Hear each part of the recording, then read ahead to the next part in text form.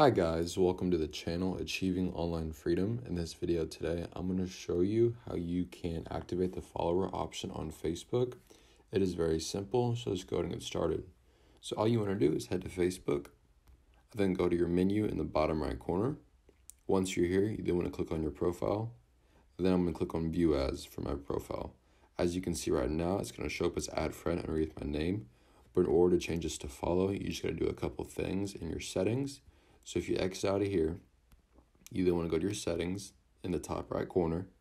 From here, you then want to click on profile settings at the top of the page. Click on privacy, and then you'll have to scroll down to how people find and contact you. You want to select who can send you friend requests. If you select this, you want to make sure that it is on friends of friends and not everyone.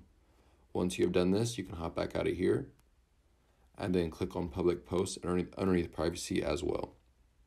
From here, you then need to change everything to public. As you can see, I already have everything on public, but if it's not, go ahead and change that.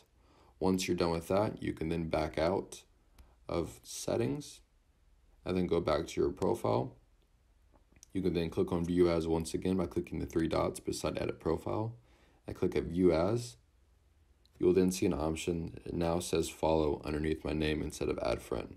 So this is how you do it on Facebook. So I hope this video does help. If it did, please make sure to like and subscribe to my channel. I'm trying to reach 1,000 subs by the end of the year, and I cannot do it without your help. Just want to say thank you for watching, and I will see you in the next video.